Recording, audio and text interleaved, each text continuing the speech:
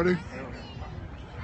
Terry White here. I'm at Piedmont Park in Atlanta, getting ready to shoot just some landscape, some of the skyline as the sun sets in the background there, and we're going to do some HDR as well. Hey everybody. So that's what I'm looking at right now. Beautiful skyline, nice lake with the ducks. Couldn't ask for a better day to do this, and a nicer sunrise lighting up the clouds there. Hi there. Hi Jake. So I've got my Nikon D810 with my 14 to 24 millimeter lens, and also my GPS from Dawn Tech is on there as well, mapping my location.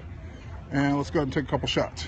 So I've got it on the tripod, which is a Gitzo Traveler tripod. There's the model number for anyone who cares. And hi. And let's go ahead and take a few shots. I've already got it set on bracketed exposures, aperture priority. And ooh, let me check my ISO. Hadn't checked that lately. And good, I'm okay, I'm on ISO 200. Made that mistake in Amsterdam where I hadn't checked. And there's my first exposure, my dark exposure, and my overexposed exposure, which I will assemble those frames together in Lightroom CC with its new HDR capabilities. But check that out, look at that shot. I'm hoping to get that on my camera. I know the reflections in the water are awesome, aren't they? So let me make sure I'm getting them. Yeah, it looks like I'm getting them too.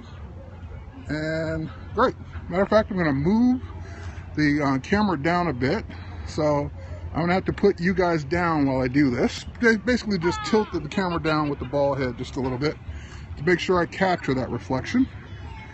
And beautiful night here in Atlanta at Piedmont Park. So again, shooting bracketed, 3 frames with 2 stops in between, so that I have some nice HDR capable images when I get back. Well, I'm shooting in RAW. I really don't worry about the white balance. I'll take care of that in post if I really need to, but the white balance should be pretty much on target. And again, shooting HDR, I have done it mostly handheld, but as the sun goes down, especially if I take my ISO down, I may want to make sure that it's steady. So the other trick, by the way, because even with my finger, I could be causing some vibration. So if I put the camera on a timer mode, which basically I think I dropped it down to 2 seconds or 3 seconds, it will take the shot. So therefore, I'm not gonna shake the camera. Yep, it shot all 3 exposures. You're right, it just did. And 1, 2, 3, just shot all 3 exposures for me. So great tip, if you want to shoot on a tripod, make sure you get all 3 exposures without any movement whatsoever. Just go ahead and put it on timer mode. All right. Oh, by the way, I did capture earlier some drone footage. So I brought my DJI Phantom 2 Vision Plus drone out today, and hadn't flown it in a while, so it's great to capture the sun as it was going down. I have no idea what that footage is going to look like, but I would have periscoped it, but I can't periscope and use my phone as my heads-up display at the same time. So hopefully I'll get home and take a look at that footage and it will look pretty good. But great night out here to shoot HDR. Victoria's over there, my partner in crime. She's shooting HDR as well. She just waved. She said, don't bug her. And someone just asked about the settings. And, all right, I'll secure that later. Settings, live view mode to prevent mirror up. I normally don't shoot that way, but just so you know, I'm on, there we are.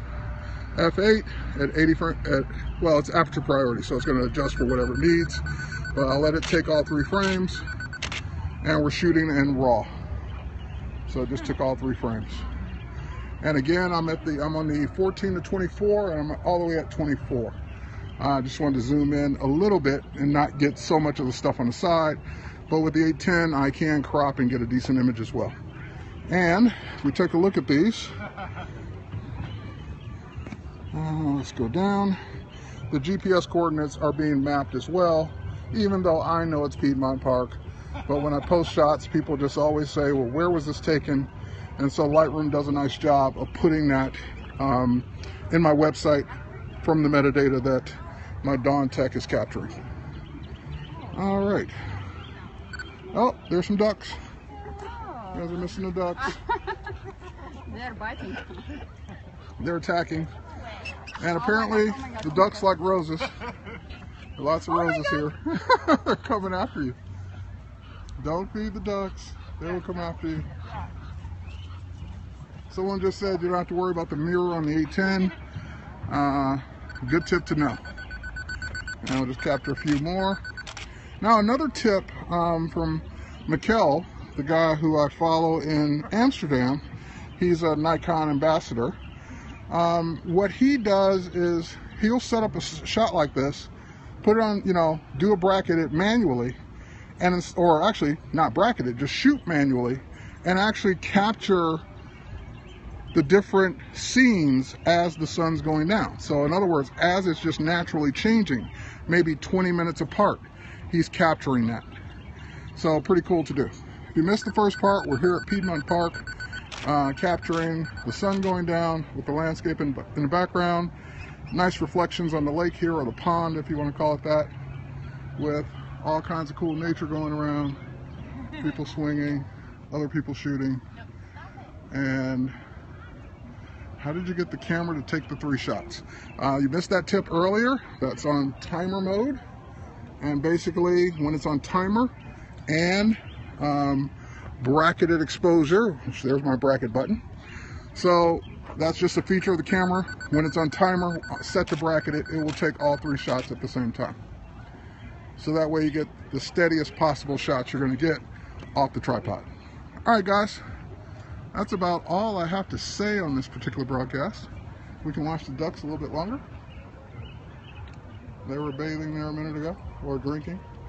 Bathing, drinking, same thing. Resting. And beautiful night here in Atlanta. Take care. Catch you guys later.